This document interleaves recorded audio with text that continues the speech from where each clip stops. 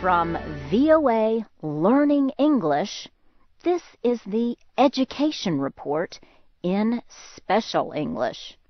A new study shows that simple, low-cost interventions can help teenage girls in Africa stay in school during their monthly periods.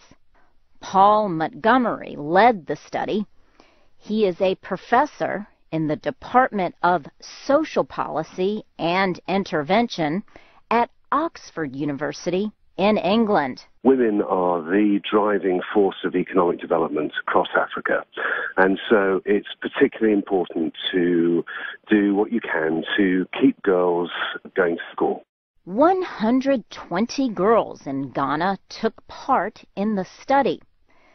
They were an average of almost 16 years old. They attended 3 secondary schools in urban areas and 1 in a rural area. In the study, girls at 2 of the schools received free sanitary pads and lessons on puberty. Their attendance increased by an average of 6 days, or 9%, during a 65-day term. The puberty lessons included information about personal care during menstruation. The girls also learned about the biology of their developing bodies and about pregnancy. At the 3rd school, the girls received the lessons, but not the free pads. Attendance by these girls also improved by 9%, but that took about 5 months. At the 4th school, the girls did not receive the pads or the lessons. That group showed no improvement in school attendance.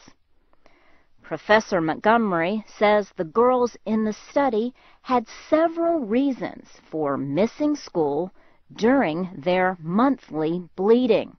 Embarrassment was a big part of it, certainly, and that was reported by well over half of the girls. But ignorance, I think, was a very big part of it too, and just didn't know what they were doing. He says the interventions might not only keep girls from missing school, but also reduce teen pregnancies. I think one of the things that menstruation does is that it signals the onset of the girl transitioning into womanhood, and that in turn, I think, sets them up to get pregnant. So I think we'll be able to help reduce the onset of teen pregnancy, improve their entering the labour market and the economic development of those women.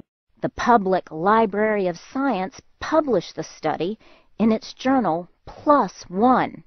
A larger study is taking place in Uganda until 2015.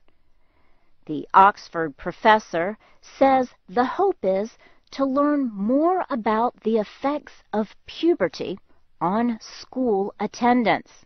So we already know that education is important, we know that pads are important, we know that both are important, and we'll be able to separate out these key issues and then be able to give some really strong advice for development offices as far as sub-Saharan Africa is concerned. And that's the VOA Special English Education Report. I'm Laurel Bowman.